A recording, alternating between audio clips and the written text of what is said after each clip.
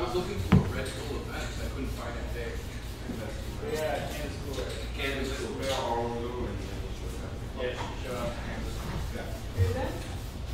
Peace, fam. What's going on? Peace, peace. Yo, so we here. Yes, I'm indeed, glad to be man. able to actually have you on the camera, fam. You know what I'm saying? 'Cause we know each other for a minute. Yeah, I know. For the folks that may not know, what's your name, fam? My name is Lemus, and G Lemus. That's right. Don't forget the G. some people call me Gleemus. What's up with that? But yeah, it's G Lemus. Word up, word up. So now, because what you just did is amazing. How long did it take you to come up with that stuff? Because there's so much in there. Yeah, it is. You know what I'm saying? I remember when I saw you, I think it was Redefined. It might have been like the first time. Yeah. And then you did those crazy pieces like on the records. Oh yeah, yeah. I Yeah, remember you know what I'm that, saying? yeah. So now, where'd all that come from? To be honest with you, it's more like it's me tapping into my roots, you know, as far as how I grew up, some of the things that I grew up on, Yeah. you know, materials, vinyl, or CDs, tape, you know, cassette tapes, the whole nine, and try to mix it into like a motif, you know. So yeah. Yeah. So kind of, I mean, if you can, try to describe your style for people that may not know. You know what I mean? Like I said, there's a lot. Literally, there's a lot of layers, and figuratively, there's a lot of layers. Yeah, You know there what is. I'm saying? Like mixed media doesn't kind of. Yeah, it's weird. You know, I try to, you know, I went to the Van Gogh Museum. I took a trip to Europe, and I saw Van Gogh's original pieces, and I was struck by the impressionism. You know what I mean? The way that he uses brushstrokes. Ever since then, I'm like, man, how do I replicate that, but more in a modern sense? So that's where the cans came in. I grew up around a bunch of graffiti writers. I'm from Miami, so you know, cats out there, that's what they did. But I got so much respect for that style that for a while I did not want to even touch it. I'm like, if I'm not doing fonts, I ain't messing with it. But once I get up with these dudes, you know, laughing in the background, B-side, to be honest with you, swarming them made me grow that kind of strength within myself to go ahead and say, you know what, I can do whatever I want. I could use any material I want. I could use doodle in my paintings if I want to.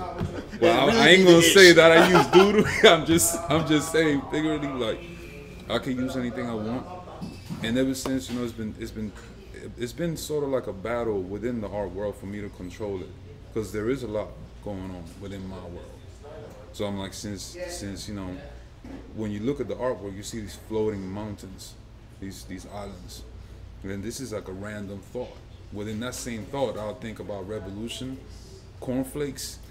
You know, the last time I heard, you know, a Jay Dilla album, you know what I'm saying, to like, man, I wish there was more reggae played on the, you know. So I'm like, you know, all those questions, even politics, even you know, some of the, you know, these things that remain dormant that a lot of people don't want to necessarily just talk about on a daily basis.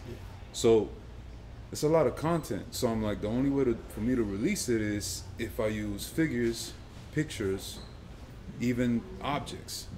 And at the same time, I use the loud colors to draw you in. It draws you in, but at the same time, there's a whole lot that's going on in there. And I don't mean it.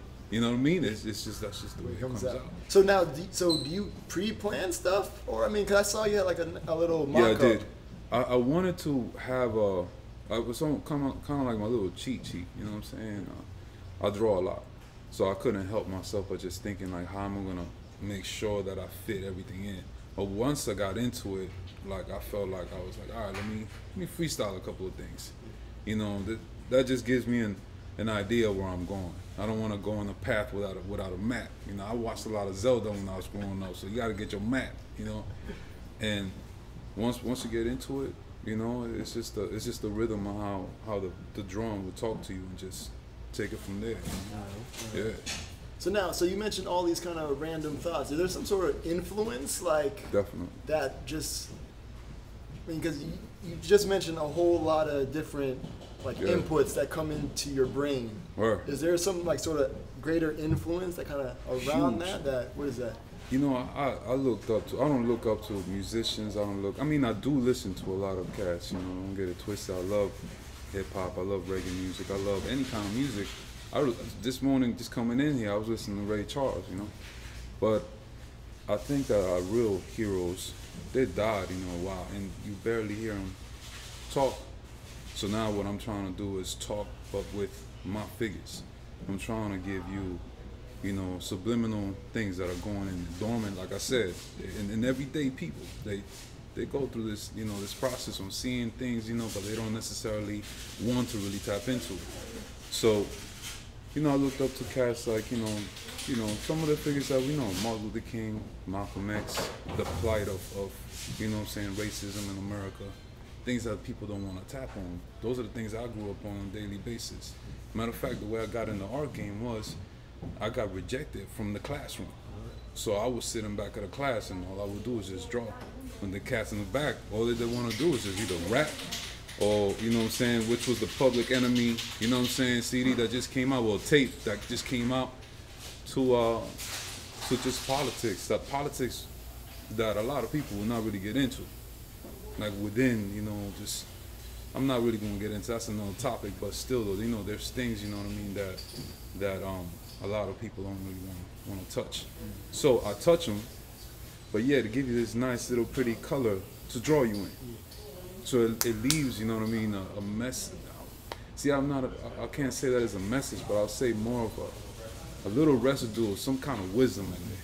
You'd be like, wait a minute, what was that all about? So it makes you kind of like snap out a little bit if I could, you know, so yeah.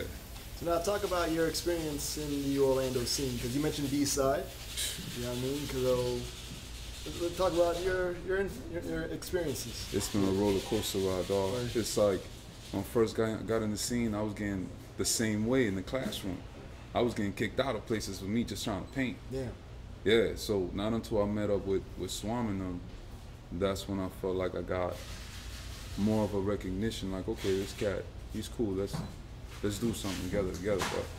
But at first, Orlando scene, it was very cliquish.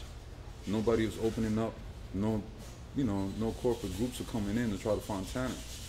So right now it's different. Right now, you know, all the cities around the United States are now jumping on the bandwagon of having urban art to decorate their buildings. So now we're cool, you know what I'm saying? Now all of a sudden we're not. The same dudes that they locked up back in the days are the same dudes that they're asking to do murals on the side of the building. So it's weird. I'm not 100% comfortable with it.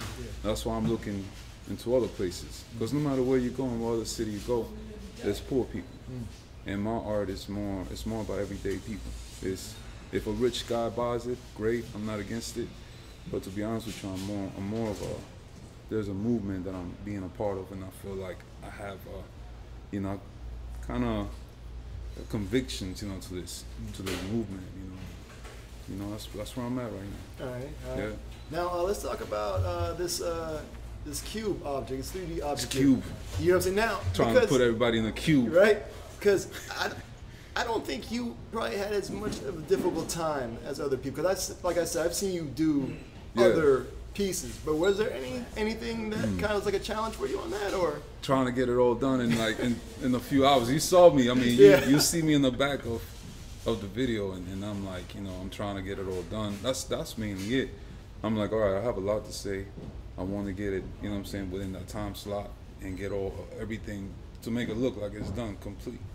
So that was the biggest challenge right there, you know, to make it cohesive, make it flow properly, the colors, so that way it says what it's supposed to say, and yeah. Yeah, I mean, so did you kind of welcome being able to have more area to tell your story? I mean, a lot of people are like, damn, how am I going to cover like 3-4 sides? Were you like, yes, 3-4 sides? Oh my God, man. I mean, I've done murals, so, you know, I had to get a little bit more in depth with my drawing skills. So for the last 2 weeks, that's all I've been doing, is just drawing, getting into the rhythm of just using, you know what I mean, drawing skills. And you know, it brought me right back to the essence of what I, you know what I'm saying, how I actually got into the art game, which is the drawing. So it really helped me out a lot, man. It was a blessing to get back into it, you know. Dope. Yeah. All right, so how can folks reach you? You know what I'm saying? And then physically, because you have a physical spot now, right? I have a physical spot. I got a couple of physical spots. Okay. But Donald Trump. No, not even. More like guerrilla status type. Right. You know what I mean on the DL movements. You know, all right. This art thing is more, man. It's more than just the visual. It's a lot of people. I know you don't want me to keep talking, but I'm gonna keep talking. You're gonna hear me. I want you to tell your whole story. That's what we're here for. The reason why I'm trying to get, I feel like, you know, the more we get into different places is because the first thing that, in especially where I'm from, that they took away from us was the creative courses. Classes, you know, got shut down, instruments. I don't care what it is. If it has to do with, you know what I'm saying, with crafts, gone. They don't want you to express yourself. Yeah. And if you go to any bad part of the city, first thing that they take away. You know, all the bad kids, they don't have a way to express themselves. And I grew up around that. I know how it is to be felt like that. So you find me physically, I guess wherever there is in the need. I feel like an art vigilante. You know what I'm saying? I don't feel like you can find me in one spot. I'm at the mall, I'm on the street corner, you know what I'm saying? And one day you see me in a fancy ass, you know what I'm saying, like gallery, but don't get it twisted. It's still guerrilla status. Yeah. All right, well, yeah, man. Now digitally, how will people be able to find you? Digital, I got the Facebook, the whole social network thing, but yeah, it's JermaineLemus.com. All right, spell it for the folks. Huh? Spell it for the folks. It's GERMANLEMUS.com. All right, word up. Nice. Yes. All right, anything else, sir? Like I said, this is your platform. Anything you want to say? For what you're doing, I think, I say you have to definitely keep doing it for the people, man. For the kids especially, you know, just keep on elevating and inspiring the kids, you know, because the youth is really at a crucial state right now.